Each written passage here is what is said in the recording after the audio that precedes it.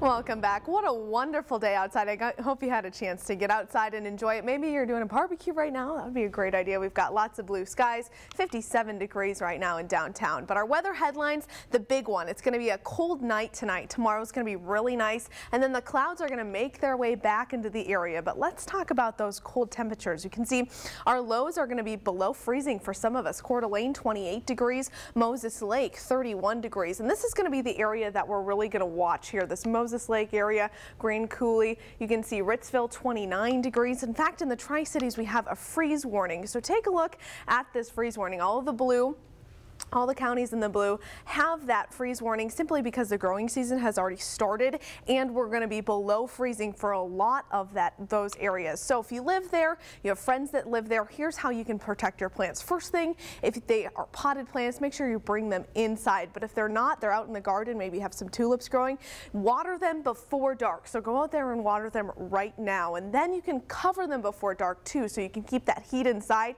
You can cover them with a sheet, with a freeze sheet. You can also grab a paper cup and put it upside down just to keep all of that heat inside. But tomorrow it's really going to warm up quickly. We're going to be cold in the morning, but then 63 degrees is your high temperature in Spokane.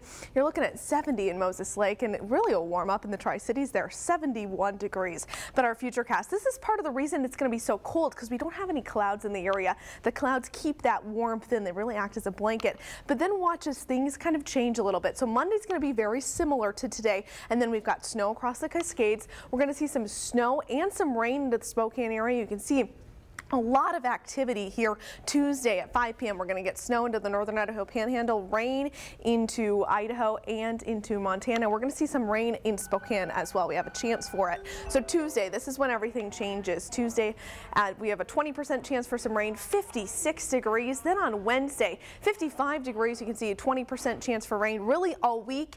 And then Friday, Saturday, we've got a 30% chance of rain, but our highs are going to stay right there in the 60s.